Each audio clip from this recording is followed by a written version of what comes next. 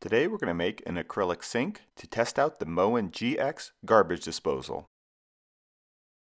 I bought some 1/2-inch thick acrylic online and then used my X-carve to cut out the pieces. Now when cutting acrylic you can only cut a little bit at a time and you have to go pretty slow to make sure the acrylic doesn't melt and then gum up the cutting bit. I peeled off the brown protective paper and then started to glue the pieces together. I used a crystal clear acrylic solvent to weld the pieces together. Now how this works is kind of interesting. It actually kind of melts the plastic a little bit and then those melted parts bond together. For the side pieces I also wanted to add screws, so I pre-drilled holes through the acrylic so that it wouldn't crack. I was now ready to glue and screw the side pieces to the bottom piece.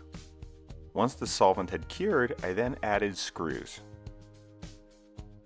I cut a rectangular piece that's going to act as a rim that goes around the sink, and I'm going to use this to attach it to the countertop. Now for this piece, I used a thicker solvent that had the consistency of jelly. I built a base for the sink and countertop out of 2x4s and 1/2-inch plywood that I painted white.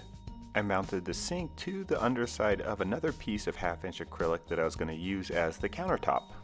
I then mounted the MOEN GX garbage disposal to the acrylic sink. This was actually really easy to do because it comes with this cool hardware package that allows you to just snap it right in. I then removed the garbage disposal and drilled holes so that we could run a drain pipe and a power cord. I also had to install a faucet. Now the tricky part about this is that we had to supply water to it, but this was in a video studio, so I had to figure out a way to connect it to a garden hose. All of the water and waste from the garbage disposal then drained into a bucket. We were then able to strain out the water and compost all of the food waste.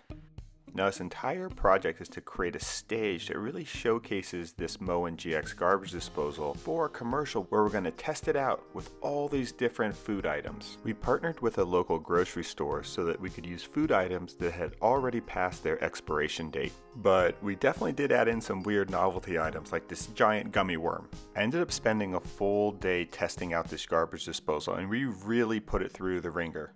The full testing video will be on my Facebook page and I'll put a link to that in the description box below. When the video launches, I'll be hosting a live chat in the comments section of the video on my Facebook page. This is a really impressive machine and it was cool to watch it in action, but my favorite thing about it is how quiet it is, so be sure to check this all out. And I'll leave you with a little preview.